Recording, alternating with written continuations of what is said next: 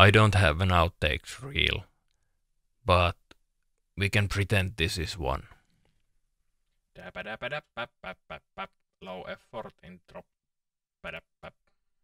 Hey there, and welcome to my channel and my messy home office. Today we're gonna take a look at my home automation, specifically one part of it, the bedroom humidifier setup. It's overcomplicated and it's fun. It's still a while before I can continue my flight lessons due to the weather there, and the airport I go to is outside this Uusimaa area, which the government is probably gonna put under lockdown for obvious reasons. So I probably can't access the airfield where I do my training in a while. Today we're taking a look at my bedroom's humidifier setup, which is basically a bucket with a heater element and some protection. It keeps the humidity right bang in the butter zone for humans without the wallpapers coming off the walls. This is Finnish-made UFOX U3S air humidifier, which is basically a glorified bucket with a heater element and some protection for when the water runs out, that it doesn't melt through the floor. It is just a vat of water and a heater. It is connected to a smart Wi-Fi connected outlet. Basically just turns the humidifier on and off. The second half is the sensor on top of the door. This thing here, this is ruuvitag. It's a small battery powered air quality sensor which smells things like temperature, air moisture, air pressure and whatnot with high precision. Sensor here is connected wirelessly via Bluetooth to the HomeAssistant home automation server, which then controls the Wi-Fi smart outlet, which turns the heater in the humidifier on and off. The feedback loop between the actuator and the sensor on the wall allows me to keep the air moisture in the bedroom quite stable. I can use the Google Home Hub here to turn it on and off, and that just keeps the bedroom humidity solid. It also tells you the current humidity here. So basically I have a tab here for all the air quality kind of measurements. It has my sauna temperature, which is also measured by ruuvitag, and it has the humidifier values.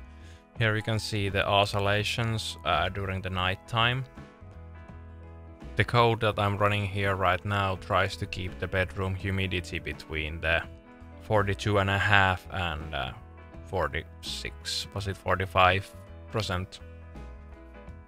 The bedroom temperature seems quite stable except the small spike there from handling the sensor a moment ago.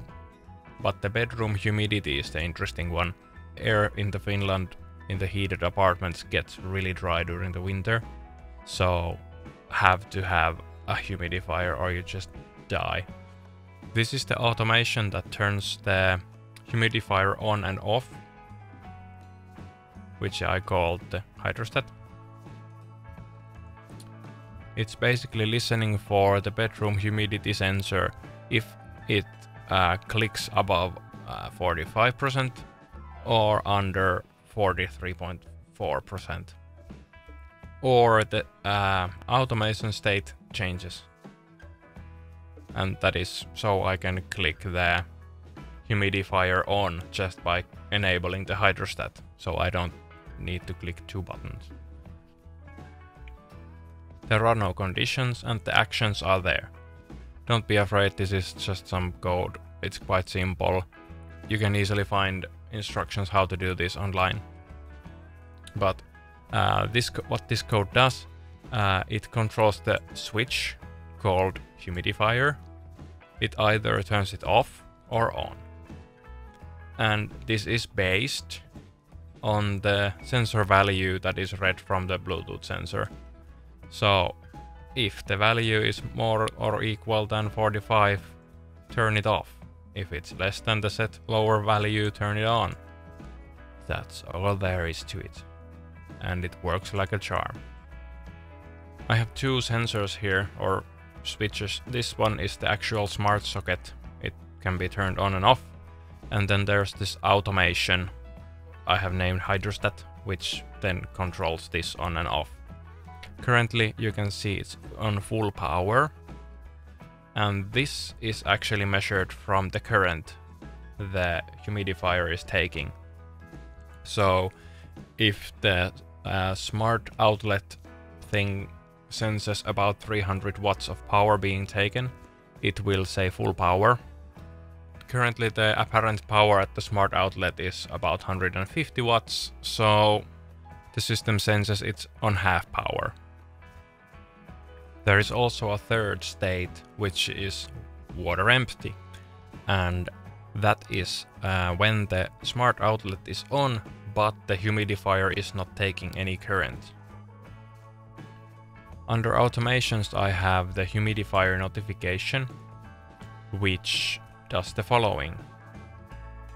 If the humidifier has run out of water, the status is water empty, and it has been that for 5 minutes, then do something. Send a notification what time the water has ended. This is how it looks on my phone. Focus, you fuck. And show a notification on my smart TV.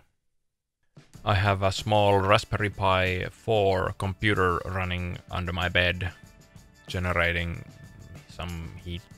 It's currently running Ubuntu and the latest version of HomeAssistant. I found that to be the best, as I can code and it's highly customizable.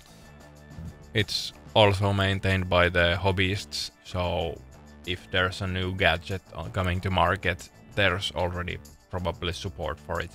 For example, I bought the automatic roller curtain from IKEA when the IKEA released the product in Finland, and HomeAssistant already had support for it, which is like...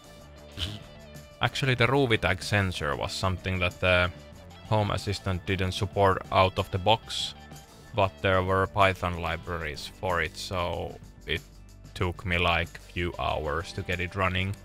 So I managed to read data out of Bluetooth beacon air sensor thingies and get actual quite good quality data on my HomeAssistant.